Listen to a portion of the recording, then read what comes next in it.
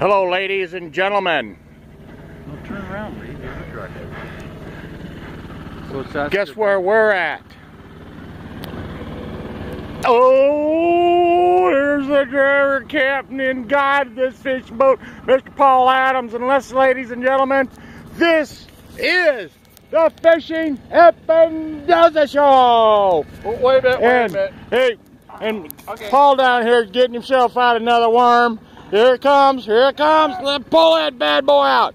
All right. Well, we got our downriggers out here going, and our long lines. We've got 3 fish on board.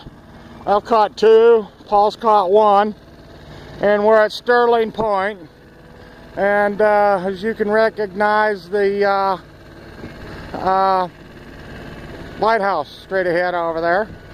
And the water currently is 224 feet deep and 67 degrees. Now, I just want you to know that we've been fishing here all day long. The weather is a balmy 79 degrees, a lot breeze, and you can see plenty of clouds out here for cloud cover, and a little chop on the water.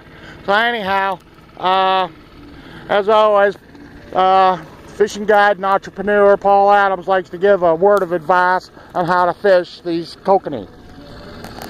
You fish them the right way. That's the main thing. Fishing the right way, huh? Yes. Does that have anything to do with having a beer? Well, yeah. And being stoned? And have a cigarette lit?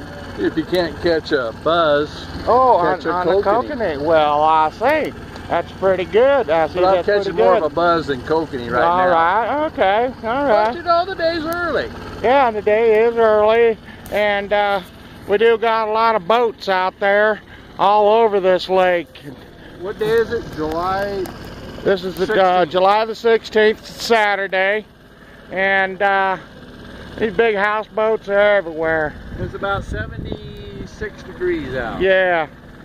Anyhow, okay.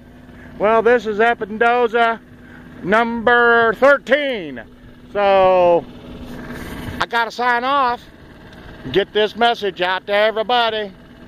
Once again, Fishing Espendoza!